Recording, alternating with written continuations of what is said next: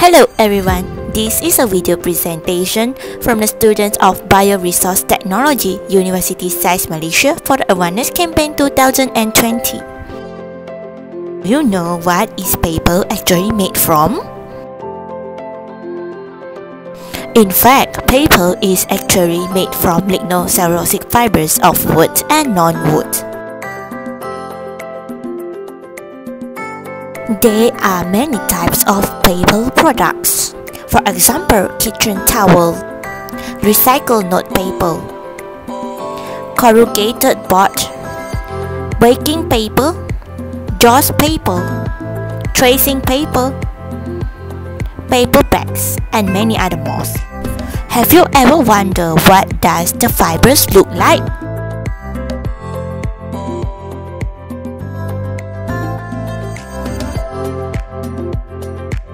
Fibers are elongate cells with tapering ends. It has very thick, heavily lignified cell wall.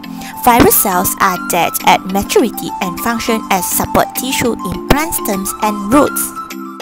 Cellulose can be found in the fiber cell wall. Cellulose fibers are long, linear polymers of hundreds of glucose molecules. These fibers aggregate into bundles which are called microfibers. Microfibers are embedded into a hydrated network of other polysaccharides. The cell wall is assembled in place. And now let's move on to do some interesting experiments. The first experiment is the paper flower blooming experiment. The materials and apparatus used are A4 or color papers, scissors, marker pens, plate, and water. First of all, draw a flower on the paper and cut it according to the shape. Secondly, fold the petals of flower inwards as shown in the videos.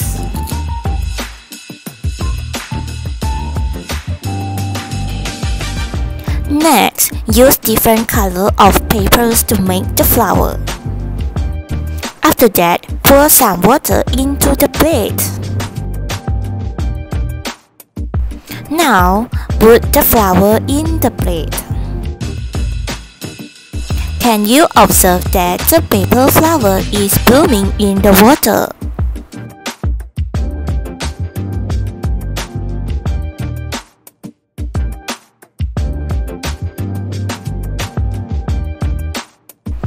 Do you familiar with this experiment, and do you know what is the theory behind?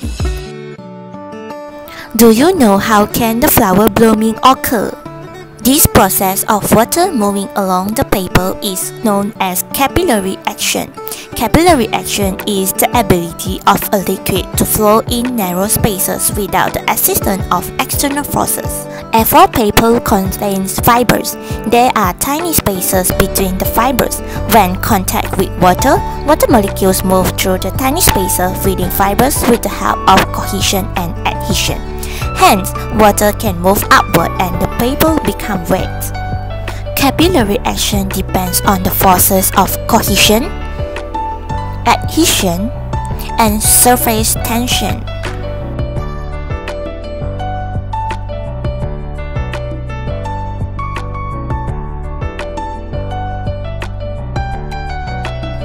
Cohesion refers to the attraction of molecules for other molecules of the same kind.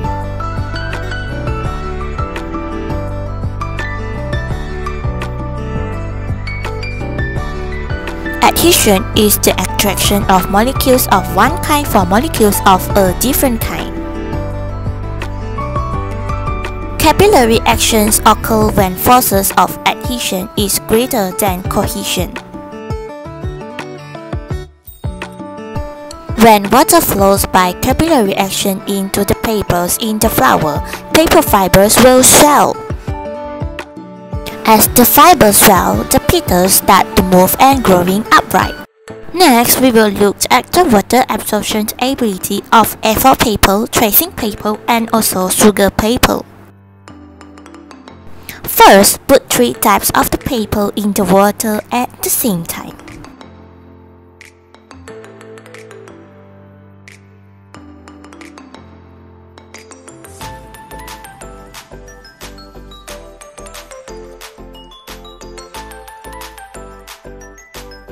As we can observe, the petals of A4 paper and sugar paper move faster than the tracing paper.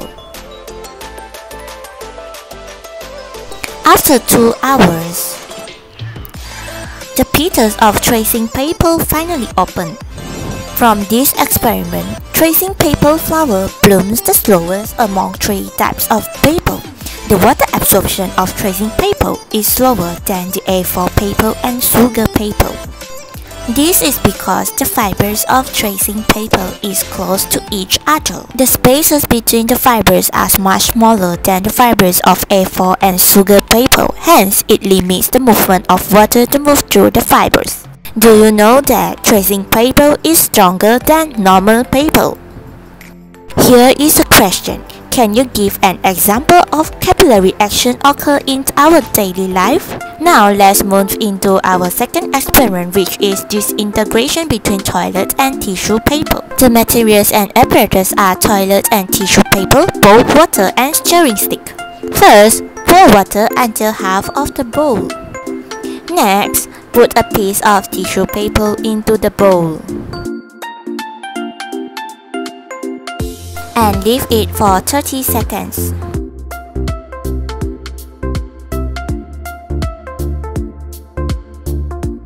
After that, use stirring sticks to stir for 30 seconds.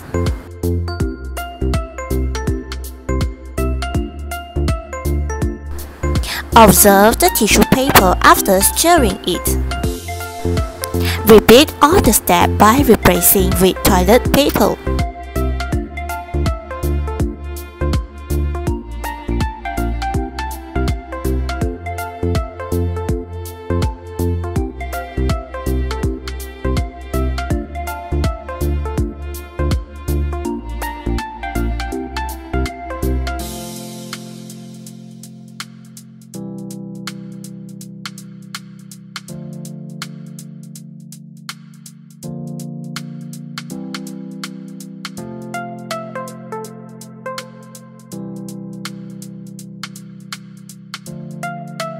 As we can observe, toilet paper disintegrates faster than tissue paper.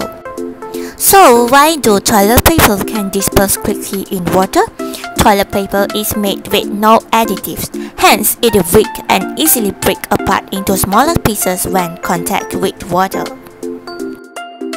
In addition, do you know why toilet paper is designed to disperse quickly in water? The tiny pieces of toilet paper are to prevent the pipes from clogging and damage septic system and municipal sewer processing machinery. And why tissue paper does not disintegrate?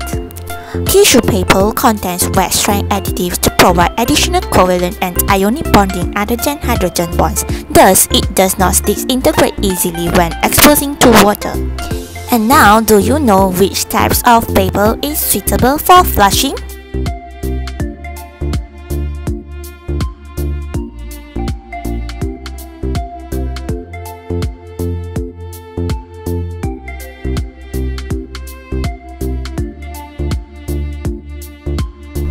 Thank you for watching the video.